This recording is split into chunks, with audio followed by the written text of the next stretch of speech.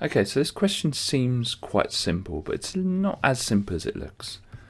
So, we've got meters over seconds, or meters per second, and we've got kilometers per hour.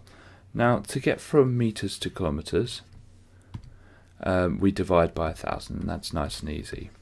Okay, so if we had 1,000 meters, that would be 1 kilometer.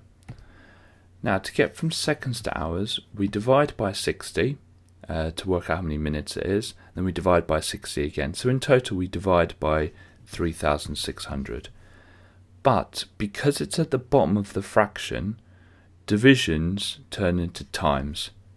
Okay, so we'd actually end up timesing it by 3,600 because it's at the bottom of the fraction. Alright, so every time we divide the bottom of the fraction by a number, we're technically timesing the whole fraction by a number as well. So we get the 95, and we're going to divide it by 1,000, then times it by 3,600. And you can just use your calculator. So 95 divided by 1,000 times 3,600. And we get the answer of 342 kilometers per hour. Now, it would be alarming if 95 meters per second, which is pretty quick, but if that ended up being 300 million blah blah blah kilometers per hour, which is just unreasonably large number.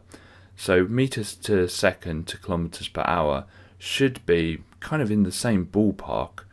So 95 to 342, the numbers are in kind of the same region of scale.